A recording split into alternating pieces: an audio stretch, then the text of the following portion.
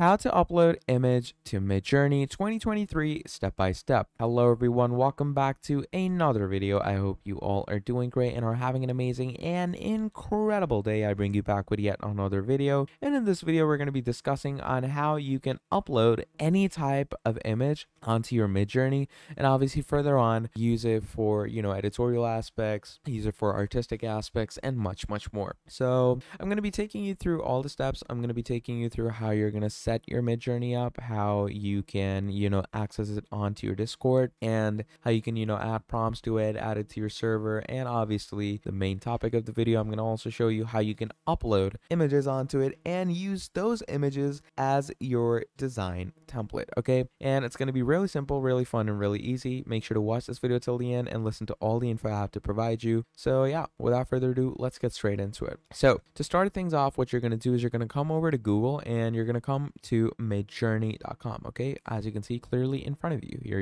you have it, midjourney.com. So Midjourney is an independent research lab exploring new mediums of thought and expanding the imaginative powers of the human species. Okay, so obviously you're going to go ahead straight into the section and you're going to click on it. So here you are, midjourney.com. So in midjourney.com, as you can see here, you have the main thing going on, and in the background you can see all these different lines of codes. You have different prompts and stuff, a lot of stuff going on. And obviously moving on, you're going to come down here, we're in the about, where it's going to tell you about itself. So Midjourney is an independent research lab exploring new mediums of thought and expanding the imaginative powers of human species. Now, Midjourney is a small self-funded team focused on design, human infrastructure, and artificial intelligence. They have 11 full-time staff and an incredible set of advisors. Obviously, you can see all their information down here if you want to, but obviously I'm not going to go into that. I'm going to go into how you're going to actually access this amazing AI. So to access this, what you're going to do is you're going to come here where it says join the beta, and once you click on it, okay, before starting everything off, let me tell you, you are going to need Discord. Like, Midjourney is totally Discord based, and it's essential to have Discord for your Midjourney. If you don't have Discord, then it's not going to work. So once you do that, as you can see, it's going to accept the invite using your Discord, and then you're going to open your Discord. So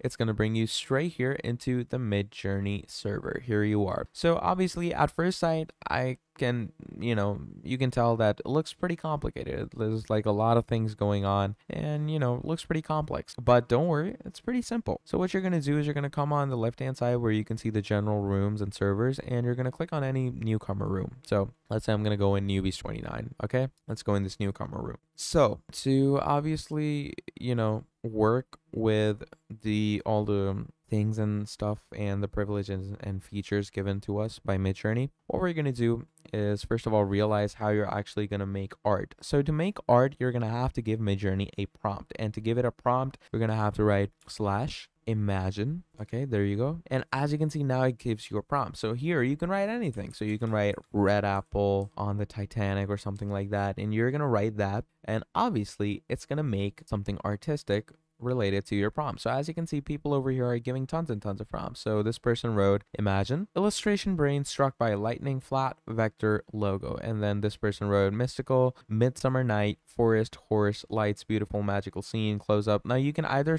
describe the scene in a whole like paragraph or sentence, or you can give it these tags and prompts with commas, and as you can see, both of them work equally the same, and it's absolutely amazing. And then the fun thing with Midjourney is that you get the option, you can upscale these images, and you can also make variations of an image, which is also pretty good stuff. So as I told you, for the image generation, just /imagine, and then add whatever prompt you have to add, and then obviously you're gonna get these images. And then obviously if you like an image, let's say there's this Chester image, and let's say, or what, I saw a better image up here. Yeah, let's say this person has a backyard garden party vector poster, and looks pretty nice, looks pretty artistic. So let's say I want to go with the second one, so I'm going to do U2, and what this will do is it will upscale the second one for me, and yeah, I'm gonna have that photo down here, and as you can see, here it is. And then you just download it, just open it in web and download it for there. So pretty simple, isn't it? Now let's talk about how you're gonna upload an image. So to upload an image, what you're gonna do is you're gonna come down here in text bar, click on this plus icon, click on upload a file, and then you're obviously gonna upload any random file. So let's say I'm gonna upload this file just as an example. Like, this is not something artistic, I'm just giving you an example. So upload any image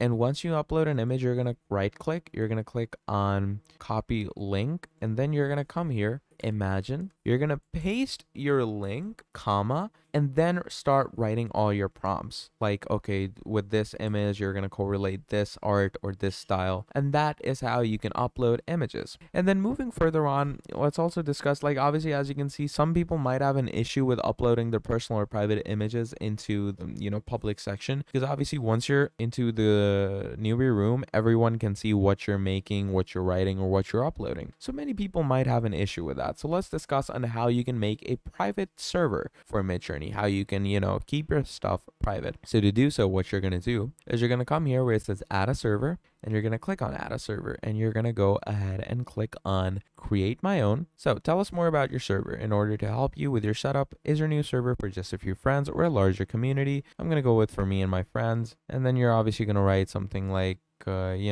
private Midjourney server. Okay. And then I'm just gonna go ahead and create it. And as you can see, you have created a server for Midjourney. But obviously, this is just a blank server. Like, there's not a lot of stuff going on in this. Do not worry. Let me tell you what you're gonna do. You're gonna come over to Midjourney. And once you come over to Midjourney, you're going to click on the Midjourney bot on the right hand side, and you're going to click on add to server. Then you're going to go ahead, select the server. You're going to choose the server you want to add it to, continue, click on authorize, verify things that you are a human and everything. And once you've authorized, success. Midjourney bot has been authorized and added to your private Midjourney server. And as you can see, now you can start going ahead, imagine, or write different prompts. So imagine, there we go. Start writing your prompts, and obviously it's gonna start making those prompts for you. So how cool is that? And you can do the same with uploading images. It's totally private, it's totally great, and it's absolutely out of this world. Although it might take more time than it may take on its main Midjourney server, but it's private, it's only for you, and it's totally great stuff. So yeah, pretty fun, pretty essential, pretty great stuff that you can do for yourself and for your Midjourney server. So yeah, if I were to give an overview of all the things, what you're gonna do again is go to Google midjourney.com. Over here you're gonna come and join the beta, and obviously look at all these great immaculate designs. Look at the attention to detail and everything, and you can create all these designs using your images or prompts. So I hope this tutorial was extremely helpful to you. And if you need any more videos like this, please do tell me. I am always available, and I will give you the easiest step-to-step guide for any type of videos that you demand. And if you have any queries regarding this video, you can let me know down in the comments. Yeah, I guess I'll see you next time. Before signing off, please like and subscribe to the channel, and leave down a nice comment if you watch the video. And please don't forget to share this video with any of your friends in need or your family. And I hope you all have a great day. So until next time, I'll see you later, and goodbye.